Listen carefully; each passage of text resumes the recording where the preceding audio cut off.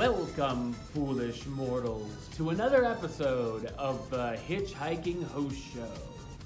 I am your host, your ghost host, Wes Truth, and I am back this week with another episode where we're going to take a look at what happened down in the Disney parks this week. Well, a lot actually went down in Epcot going into the summer, and we're going to check out what happened there, as well as some of the other Walt Disney World parks and some of the rest of the resort. Let's see what happened this week in the trending topics.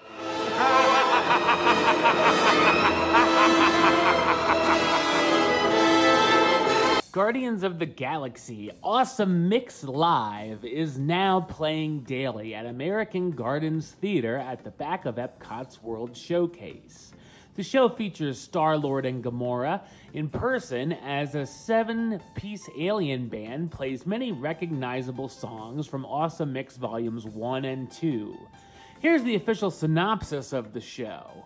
After saving their world from certain destruction, Peter Quill, aka Star-Lord, brokered a deal with Nova Prime and the Xandarian government to bring an outreach program to his home planet.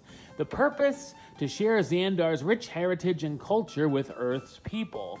As luck would have it, Peter informed Xandar's leaders that there's already a place on Earth with a similar mission, a theme park called Epcot, where all of Earth's cultures are celebrated.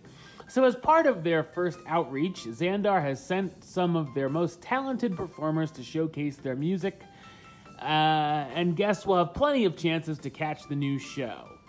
Showtimes are daily at 1:30 p.m., 2:30 p.m., 5:30 p.m., 6:45 p.m., and 8 o'clock p.m. The show will be playing a limited engagement through the end of summer, officially coming to a close on August 19th, just in time for the Food and Wine Festival festivities to begin soon after that. And now, effective this week, annual pass holders who want to see the show can visit the American Adventure to pick up a wristband for one of the 5 daily shows to guarantee seating. That is, of course, if you're only an annual pass holder. And wristband distribution begins at 11 o'clock a.m. And, of course, it's first come, first serve. Now, I haven't seen the show in person. I've seen it on YouTube. Obviously, you can YouTube it if you haven't seen it yet and you're interested. I love Guardians of the Galaxy, and the show looks okay. If I was going this summer to Epcot, would I see it? Possibly, if I wasn't doing anything better. I probably would, just to say I saw it. It looks all right. It's nothing spectacular. If you're a huge Guardians fan, your kids are huge Guardians fans, they'll probably like it. Like I said, I love the movies and stuff, but I wasn't that impressed with the show, really. But if I had some time to kill, then yeah, I'd see it. Guardians of the Galaxy, of course, Awesome Mix Live is playing now at the American Gardens Theater in Epcot. And also, speaking of Epcot, beginning this week, Epcot will be making a change to the Fastpass Plus tiers, moving the Mickey and Friends Character Spot meet and greet attraction into Tier 1, alongside Frozen Ever After, Test Track, Illuminations, and Soarin' Around the World. This change is expected to stay throughout the summer.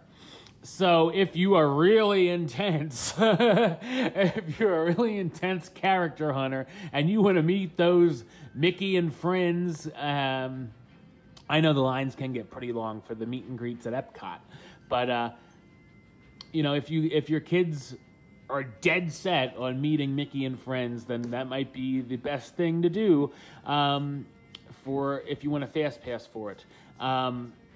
Would I ever do that? No. Not when you can book Frozen Ever After, Test Track, Soarin', or even Illuminations. I've never even been in the Epcot character spot. But, you know, I would definitely... I got a trip coming up sooner or later. In the next few months. I'm booking Frozen for my Tier 1 Fast Pass. But, of course, it's all up to you guys. And just know that if you're looking for the character spots... It's now a Tier 1 attraction. And also at Epcot, the Canada Pavilion has welcomed the new entertainment act, the Blueberry Grass Band, into its pavilion Mill Stage for a limited engagement that will run from June 13th through August 26th. The Blueberry Grass Band is an accomplished group from Quebec who transform French and English Canadian hits into their own festive sound. Every member of the six-person band has a different musical background, resulting in a group that uses a variety of instruments: string, bass, guitar, violins, drum, banjo, and of course, voice. Show times for this new entertainment offering will be 2:15 p.m., obviously, 3:30 p.m., 5 p.m., 6:15 p.m., 7:30 p.m., and the performances will only be Wednesday through Sunday. So if you're interested in checking out some new entertainment over in World Showcase, check out the Blueberry Grass Band over at the Canada Pavilion. And believe it or not, the 4th of July is just a couple of weeks away. Walt Disney World has set the schedule for this year's 4th of July celebrations. At the Magic Kingdom, guests on both July 3rd and 4th will be able to check out a special patriotic Concert in the Sky fireworks show at 9:15 p.m. And this is one of the most popular fireworks shows in the entire Central Florida area. And the park often reaches capacity in the early evening, so plan to get to the park early. Don't think you're going to pull up right at 9 o'clock and go, oh, we'll get a spot. Yeah, you're going to be out. You're going to be SOL, buddy. All right. And over at Epcot, on July 4th, the Voices of Liberty a cappella group will perform traditional American songs on the American Gardens Theater stage at 5:30, 6:45, and 8 o'clock p.m. In addition, Disney characters dressed in Independence Day attire, they're going to dress like Will Smith and Jeff Goldblum, will meet guests during the day at the American Adventure. To cap off the night, Illumination's Reflections of Earth will feature a special July 4th finale. I think either way you go, it's going to be a great 4th of July celebration at either one of those parks. They both sound great. I do love me some Illuminations, and I would like to see the 4th of July finale. But the Magic Kingdom Concert in the Sky sounds great too. So either way, have fun if you are going to be having your 4th of July at a Disney park. And even more news for annual pass holders. Man, you guys are raking it in this week. Gold, Platinum, Platinum Plus, and Premier pass holders can take advantage of a new Bring a Friend offer. Nudge, nudge, wink, wink, that allows them to purchase single-day park hopper tickets for friends or family for just $79 plus tax from now through June 29th. So for the next, couple weeks. This is one of the lowest cost deals for tickets that we've seen in a long time, and though there are some restrictions, like tickets that must be used in the same day, if you're an annual pass holder with a friend or family member that wants to have a Disney day this month, the new program is definitely one you'll want to take advantage of while you can. Never mind about that nudge, nudge, wink, wink. I will not be there from now till June 29th, unless I take a special flight down. Anyway, so if you got company coming in the next few days, the next week or so, and they want to go to Disney, there you go. That's the way to do it. And an interesting update on Disney Parks app that's coming up. Earlier this year, Disney announced the new Play Disney Parks app, which will turn wait time into playtime with family and friends at certain locations.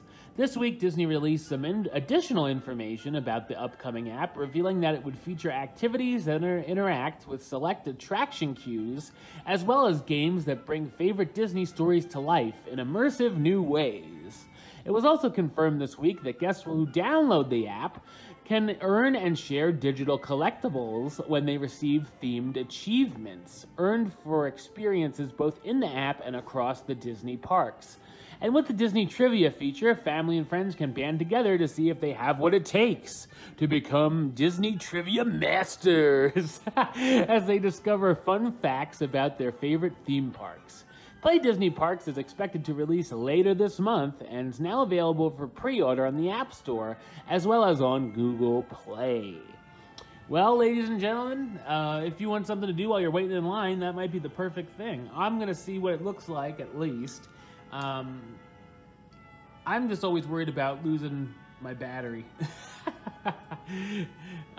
This is definitely a way to lose your battery if I try not to be on my phone during those times to use it. But of course, you know, there are power banks out there and there are some charging stations depending on the parks. So maybe I can check it out. I'll see if it's a lot of cool stuff. Maybe I'll check it out when I'm in line during the attractions. If not, then save my battery. But anyway, just know if you're interested in that, the Disney Parks app, the Play Disney Parks app, will be available later this month. All right, well, that's the show. I'll be back next week with another episode. But until then, don't forget to subscribe right here on YouTube. YouTube.com/HitchHostShow. Like the show on Facebook, Facebook.com/HitchHostShow.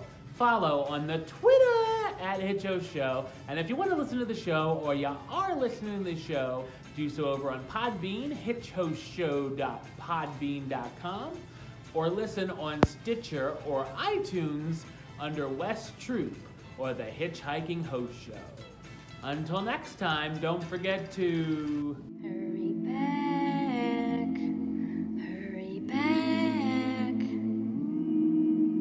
for the next episode. See ya.